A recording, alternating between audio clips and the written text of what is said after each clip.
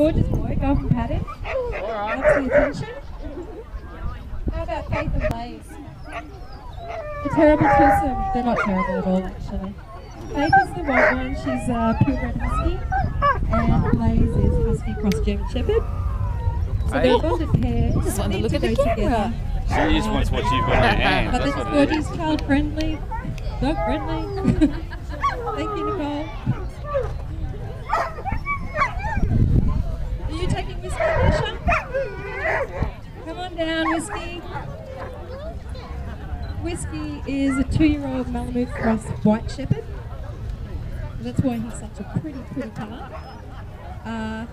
He's in foster care with a couple of other dogs, dog friendly, child friendly. He was saved from a pound. All of the dogs actually were saved from pounds from death row. Who's next? Poppy, come on there, Popstar. Poppy had a very rough start. Her ears are back cut. So she's quite timid. You can approach her gently if you see her.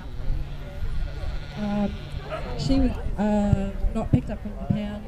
3 dogs in her household ended up in the pound together.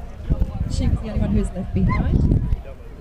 And then the other 2 ended up back in the pound, and now they've also not been rescued. So unfortunately we're looking at owners who aren't very responsible a lot of the time.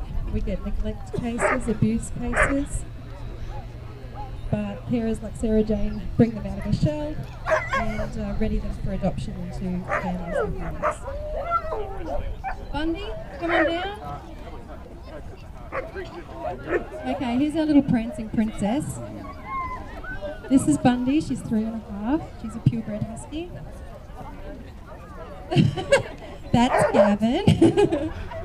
As a side note, Mally, who we're here for today, Gavin owns his half-brother, Nanook, who is over here, this very handsome long-haired boy. Come down the red carpet, Nanook, you're a celebrity too. I love this boy. I had a little cry first time I met him. He's very much like that. But he's not up for adoption. Nobody try that. Gavin will fight you off. Luna. Here's little Luna. Yeah. Luna is 6.5, also a purebred husky, also an ex-poundie. Can't understand why she's in the pound. Well, actually none of them.